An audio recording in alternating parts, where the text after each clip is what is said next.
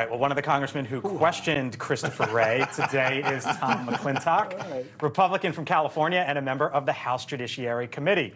Congressman, thank you for joining us here on the Hill. That hearing happened. I wonder what's next. Here's what one of your colleagues said, Lauren Boebert. She tweeted out, quote, "The next congressional hearing that Christopher Wray should take part in should be his impeachment." Are you for that, Congressman? No, I think that's a lot of very loose talk. I was generally disappointed with Mr. Wray's presentation. He at least, I think, should have acknowledged that many millions of Americans are deeply concerned over perceived double standard in the way the laws are being applied. I mean, just compare Hillary Clinton, who had no declassification authority, stored tens of thousands of documents on a household server with less security than your average Gmail account.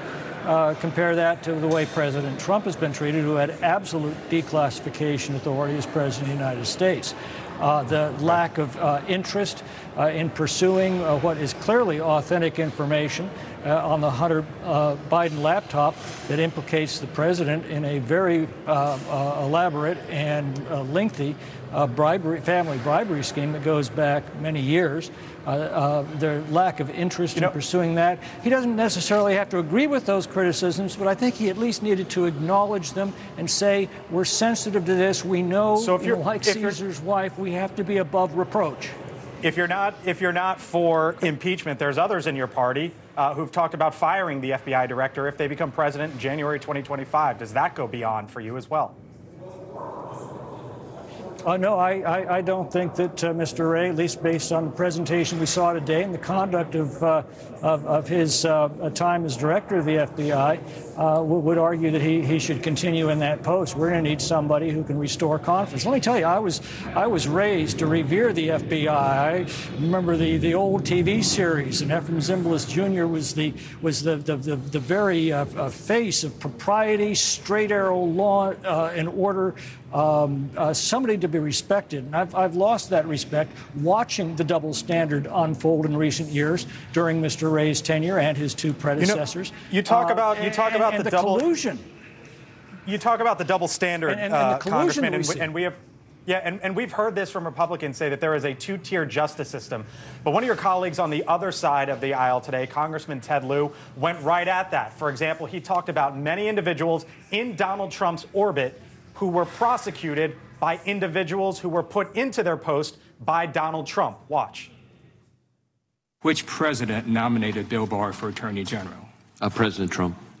Which president appointed Matthew Whitaker as acting Attorney General? President Trump. Okay. Which president nominated Jeff Sessions for Attorney General? President Trump. Which president nominated you? President Trump. Okay. When you watch that and you hear that, how do you make the argument that there's a two-tiered system?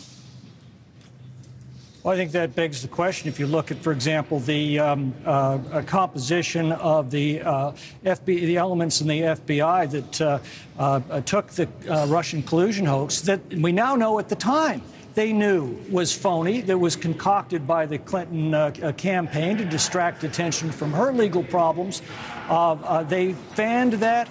They colluded with Democratic operatives to not only use that to try to influence the 2016 to do that, then to undermine the legitimately elected president of the United States, not to mention the collusion that was going on between elements in the FBI and the social media platforms, where they were literally directing those social media platforms to remove material that including the New York Post series on the Hunter Biden laptop.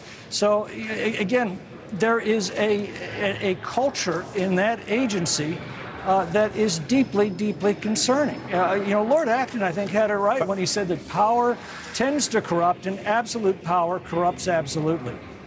By the way, Christopher Wray saying today the FBI's focus, quote, is not on disinformation, broadly speaking, talking about the social media companies. There was a lot of talk up there on the Hill today about that. We have to leave it here.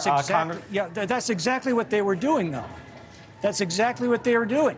Matt Taibbi just yesterday in his latest reporting pointed out how they were literally directing these agencies like Twitter to take down posts. And when they didn't take them down fast enough, they came back and said, "What are you doing? We told you to take this down."